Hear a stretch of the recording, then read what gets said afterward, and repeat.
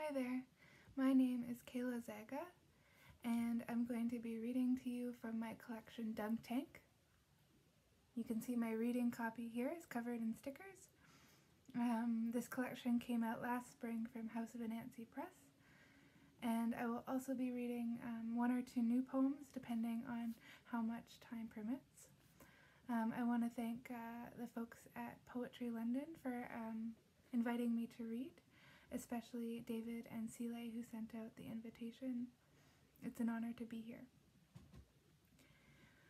The first poem I'm going to read tonight is the title poem of the collection, which kind of gives a sense of the book's themes and voice.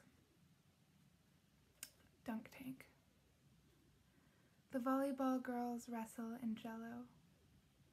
Travis Lechner, lead screamer of Occult Nosebleed, commands the 10th grade stoners to live real. Their French teacher struts like a heron, beige socks hiked up to his knees.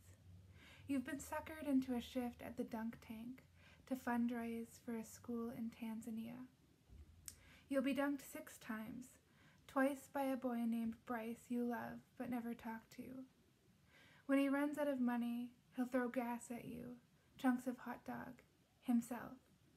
You climb up and wave to your friends eating Filipino kebabs by the track. Tonight, you'll all drink coolers by the waterfall. This is the year Dustin Klepsch will drive his ATV off a cliff. You sit above the drunk goggle obstacle course and the root beer guzzling contest, and you know everything. Can diagram reproductive systems of worms, know exactly when 2 trains traveling 60 kilometers an hour will meet in Kitwanga for lunch. This is the year your mom's kidneys will fail while you're in history, and the year Christy will stop talking to you and painting sad, lovely portraits of her dogs. Bryce pays $2 to throw 3 balls at you. The wind sighs like it's locked its keys in its car. You're sitting on your chair, smart girl, only your chair drops, and before you fall, there's this moment you're sitting on nothing, and you think maybe you won't fall after all. Maybe you'll just hover here forever.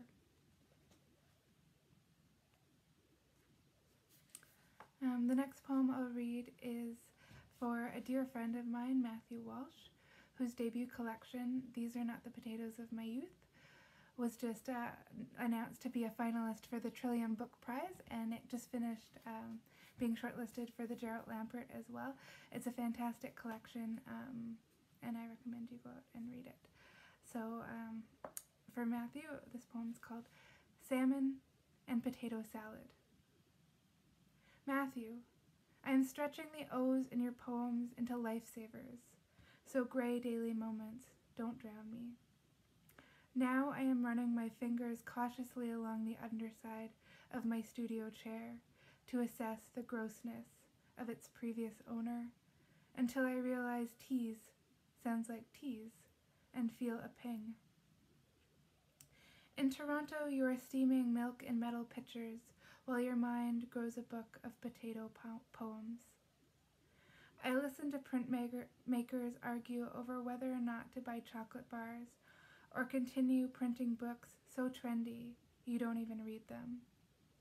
I move 3 words up a line, then back down. Matthew, the bathroom in this place is like the setting of a Chuck Palahniuk short story in which bad things happen to your body so that the reader passes out. Megan says there's a second bathroom if I don't want to encounter art on the toilet. I don't want to encounter much of anything on the toilet, especially nothing sculpted by snacky voices past yawn partition. Every afternoon I watch several of them in 2 short sweatpants pour the communal kettle onto mugs of noodles. How much like fishing poetry is, casting lines until something larger bites. I hardly have time to zip my jeans, exit the art, and scribble that down before my brain flushes the bowl. Once, I reeled a salmon to shore, but was too afraid of its teeth to stick my hand into its gill and lift it. In the photo, I stand grinning beside my father, who dangles its rainbow belly beside my head. I really miss him. Things happen, and I don't know how they go together, but neither do you, sculpting swans out of hot foam and poems out of the rocky soil of your youth. I've never lifted a fish. The voices shrink on their way to chocolate, like a memory growing too old to remember what it ate for breakfast.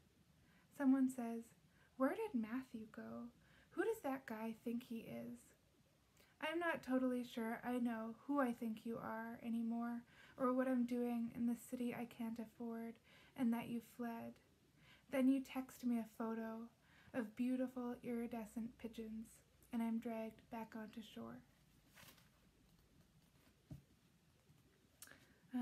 While I was writing this book, I lived in Vancouver, as that last poem sort of somewhat alludes to, and I worked at a bar during this time, which was called possibly the most nerdy bar in Canada, according to the National Post. It's the sort of place that has like big vending machines of 20-sided die for Dungeons and Dragons, a huge sculpture of Han Solo trapped in carbonite.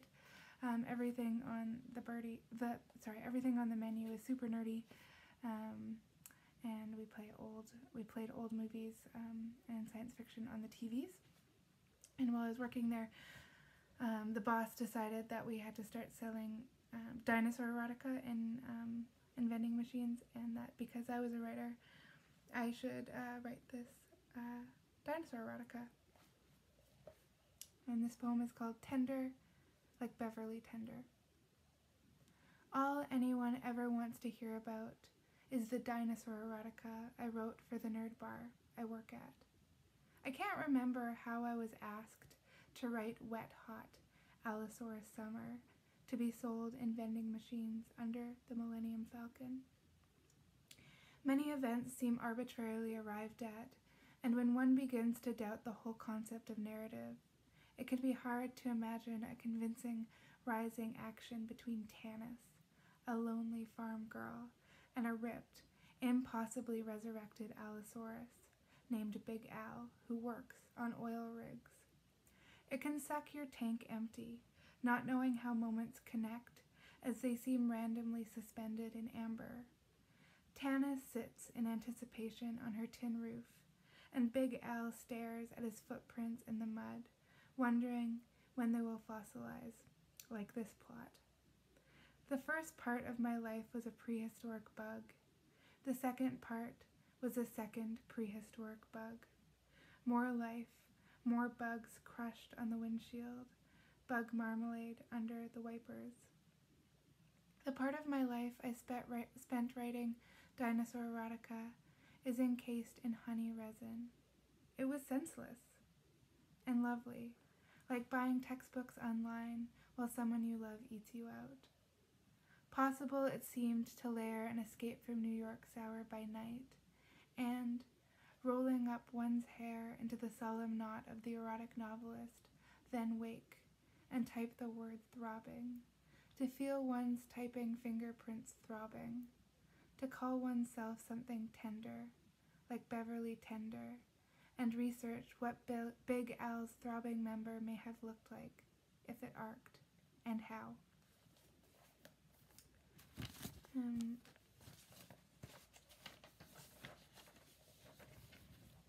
Sometimes I just want to write like a follow-up poem later, based on the reaction I get to a poem, and so this one from my new manuscript kind of addresses that last one.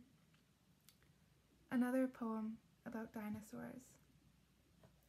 Recently, while reading my dinosaur erotica poem out loud at a festival, I thought, is this it?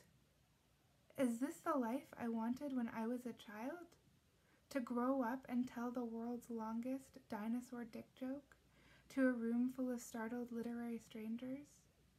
Well, no, of course not. Though it's true, as a child I loved dinosaurs, and often would visualize their bones deep below me in the earth, wherever I walked. My thoughts were not sexual. Mostly I wanted to stop wearing such awful sweaters with applique cats and collars my mother brought me home from Northern Reflections. I wanted, if I'm honest, to be smarter than anyone. I wanted a journal with a lock, but when I got one, I wrote in it only once, recording in my best third-grade cursive, "This book belongs to Kayla Czaga." Whenever I said something extra embarrassing, I wanted to switch schools or sail to Antarctica to study penguins slip-and-sliding on milky green ice. Like everyone, I wanted the one precious long john in the dozen. I wanted my own private Narnia, days of the week socks, and the indefinite cancellation of gym class. Every Friday, wearing Friday socks, I wanted to bring in the winning item to show and tell to finally best Ben Rumley's silkworm collection. So one Friday, I brought in the rock my father discovered in the dirt near Drumheller, an ancient shell all curled up like a cinnamon bun, extracted it from my backpack and held it up so the light would glimmer along its iridescent hull. But then no one said anything. No one cared about something so old and so dead. They couldn't even tell what it was or had been. So now I'm telling you, hundreds of millions of years ago, that rock was a living thing, as was my father when he found it. That's my show and tell contribution. These thoughts and feelings are extinct in me now, but I've written them down to prove they once lived. Thank you so much for tuning in. Stay safe, and I hope the weather is great wherever you are.